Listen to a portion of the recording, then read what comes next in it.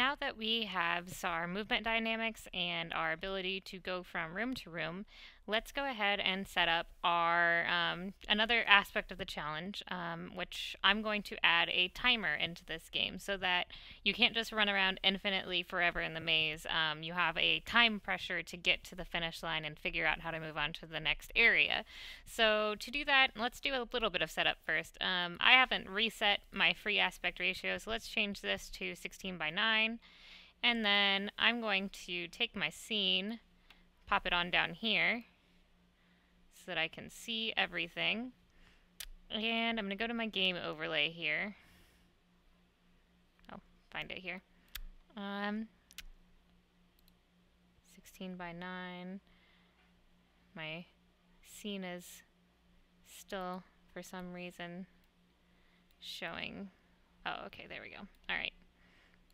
Alright. I haven't renamed these buttons yet. I'm just letting them sit here until necessary, but I'm actually going to disable the start button for now, because I don't actually need to hook it up to anything, but it's going to be my pause button eventually. So for right now, I'm just going to turn it off, and I'm going to leave the quit button here on my scene. My title I want right here, and I'm also going to add to my game overlay. I'm going to create a Text Mesh Pro text, and I'm going to call this text countdown timer text, probably timer text. And in here I'm just going to put like 1, 2, 3. I assume I'll probably have roughly that many digits. I'm going to find a good location for it. That's pretty good. And I'm going to center it. Yours doesn't have to be here. You might want to put it off to the side of your screen. Whatever feels good to you, that's fine. And font-wise, I'm going to use the same font as I have been using, so I'm just going to go ahead and drag that in. If you'd like to use a different font, you can go ahead and generate another font and use that. That's all up to you. Okay, so now we have some kind of pre-setup done on here. Let's just close all these so I don't have a bunch of stuff sitting around. Alright, scripts. So, our scripts, I want to create a new script. C# script. I'm going to call this gameplay control, and I'm going to go ahead and attach it to my game overlay. And the reason I'm attaching it to the game overlay is I know it's going to be in every scene. It's going to go over top of everything, and also the game overlay has the text that I want to access anyway, so that'll work just fine for me. Let's pop her on open.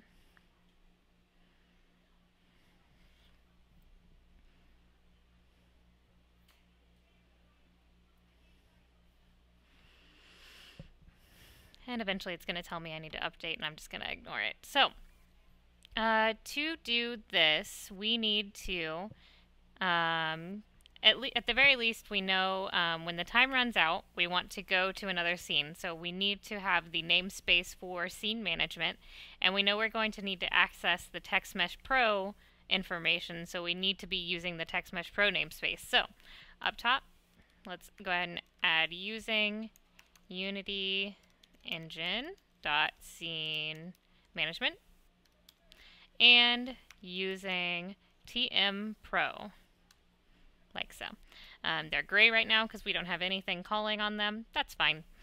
We're going to go ahead and set up some variables that we need to be able to see in the inspector, because we're going to test some things as we go along, and we want to be able to make maybe one maze be a shorter time frame than another, different levels of difficulty, and that'll be easier if we can do it from the inspector. So serialized field, let's call this is going to be a float because it's a timer, and we want it to be, let's call it time start. And let's say a standard time you have 60 seconds, so 60F. Because it's a float, it needs the F at the end.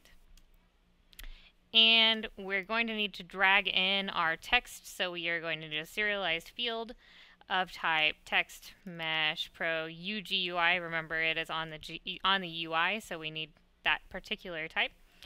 And we just get to name it. I'm going to call mine timer text. Timer text. Text. Up. And these are just going to sit here. I'll work with them as I need to. So for creating a timer, I would like to use a coroutine. The reason for that is I can start it in the start, and then the coroutine will run and return a new value each second. So it will be constantly counting down, and whatever I do otherwise will be separate from it. So it will just constantly make sure that it's running. So in start, remember a coroutine is a little bit different. It's a specific type of method.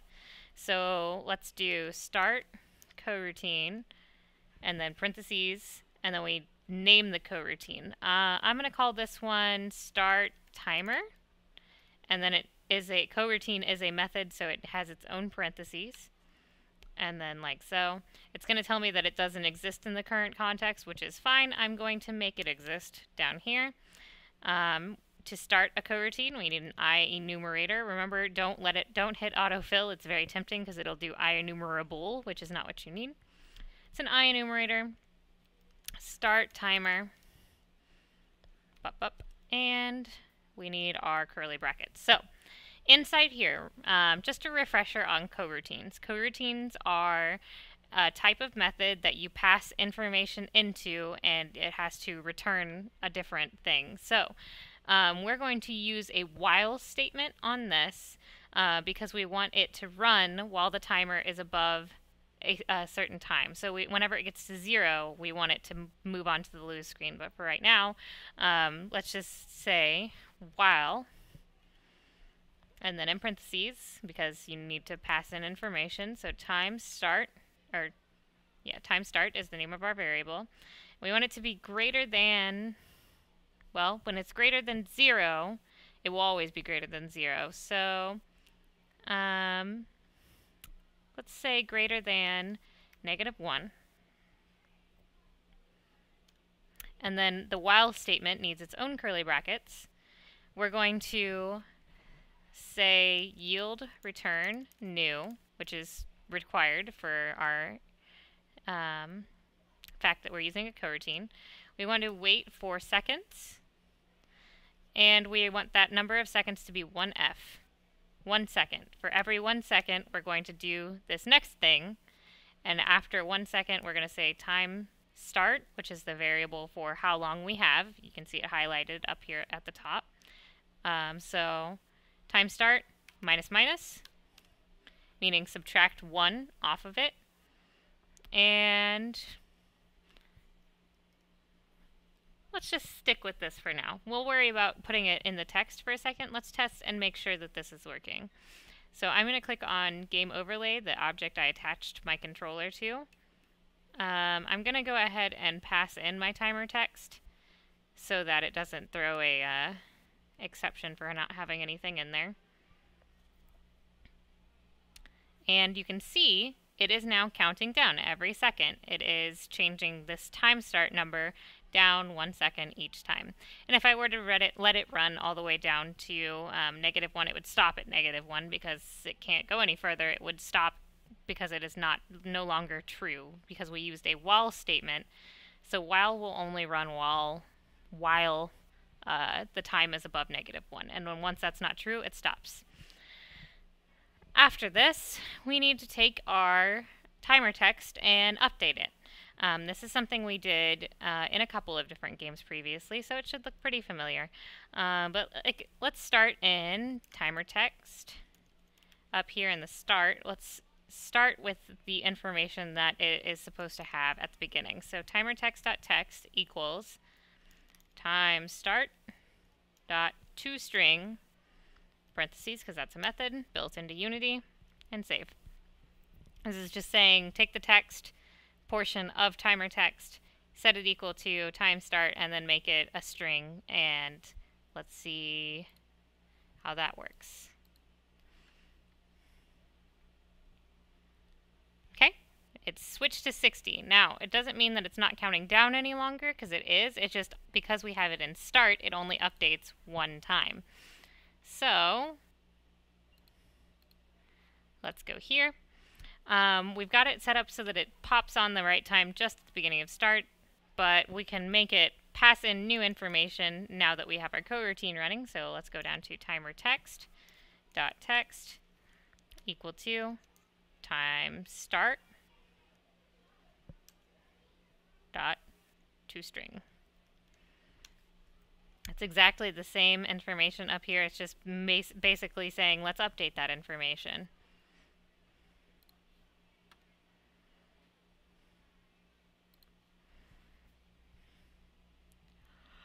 And now it counts down. Beautiful. We have a working timer in our game. However, now that we have our working timer, it will get to -1 and then the timer will stop and nothing will happen.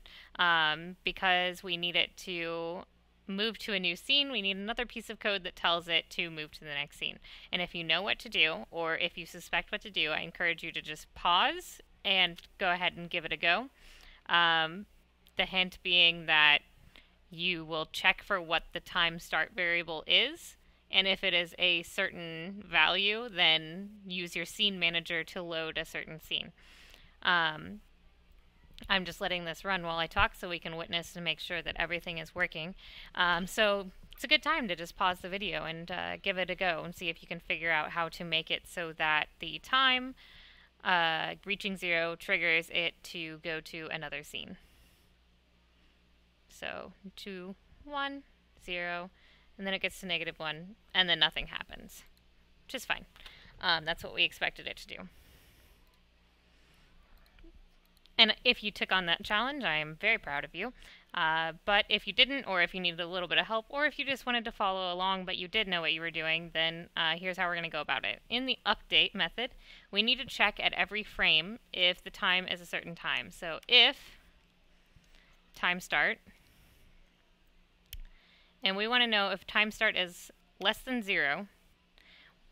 The reason I can't say equal to 0, so say equal to 0. And then we go scene manager dot load scene, and we want to load, in parentheses, we want to load specifically the lose screen. So I'm going to call it exactly by name. So if you hover over this, it says floating point number comparing, compare difference with an epsilon. And so it's saying this basically is too abstract and that we can't necessarily do that math. Time start is a variable of type float, and it wants to change the type of it. So let's try the fix and see if this does anything. And then this would be 0. So I'm going to hit play, and then I'm going to actually, you know, I can make this a lot faster. For testing purposes, I'm going to make the time start 0 or 10 right now.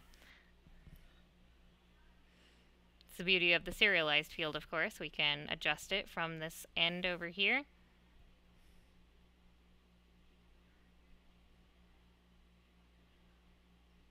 Nope. Doesn't do anything properly. So let's go back to the way I know is going to work. Instead of this crazy set of numbers, I'm just going to say time start is less than 0. And save it.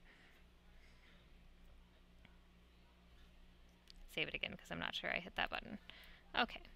And let's crank this way down to like 5 so we don't have to sit here watching it forever. And you'll want to adjust this back up, obviously. 3, 2, 1, and 0, and loading the lose screen, which needs to be adjusted now that I've set my scene to a 16:9 ratio, but that's a problem for another time. I will fix and adjust that in a bit. So now we have a challenge element. So go through all of your scenes, and I would test to see how long it takes you to reach the end of the goal, and then math out how long you think would be an appropriate amount of time to feel challenged, but not so challenged that you don't wish to continue. And then once you finish going through and doing that, meet me back here.